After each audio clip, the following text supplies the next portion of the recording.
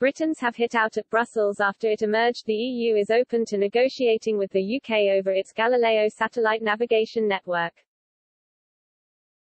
While an EU member, Britain pumped £1.2 billion into the project, which is intended to rival comparable American and Russian systems.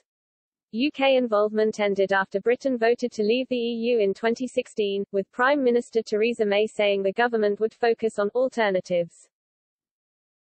In 2020 the UK spent £364 million buying a major stake in satellite company OneWeb, which was near collapse. OneWeb is hoping to build a network of satellites that can deliver internet to anywhere in the world, rivaling SpaceX program Starlink. However, in June Timo Pessanen, head of the Directorate General for Defence Industry and Space of the European Commission, indicated Britain could still have a role with Galileo. He commented, "The European Union is open to negotiate with the UK on its participation in the EU space programs. The ball is in London, not here." Express.co.uk readers urged the government to be cautious about the overture from Brussels, noting it could cost the UK even more money. One wrote, "Rumour is that they have hit a stumbling block and the only way out of the mess is to get the UK experts back on it. Boris should tell them to go sling their hook, they will take our expertise and then dump us out of it when no longer needed." A second commented, 3 reasons why the EU would have this change of heart. 1. They need our technological expertise and input. 2. They want us to pump more money into it. 3. They are terrified of our system being better and outperforming Galileo. Could be all 3 as well. A third added, more importantly it needs access to UK territory for base stations.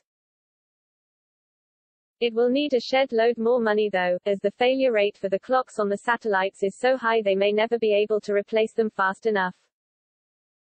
A fourth said, on no account should the UK get involved with the EU on Galileo, or anything else, for that matter. The government has set ambitious targets for the UK's space programme. It wants Britain to have 10% of the global space industry by 2030. Spaceport Cornwall is hoping to have its first launch in 2021, with Sir Richard Branson's Virgin Orbit launching satellites into space from the site.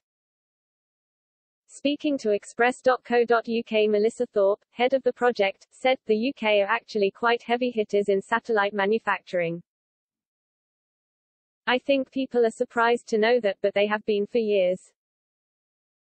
Creating this launch capability here in the UK is just to be able to secure that marketplace. At the moment all these satellites are being built here but they're all being shipped overseas to launch.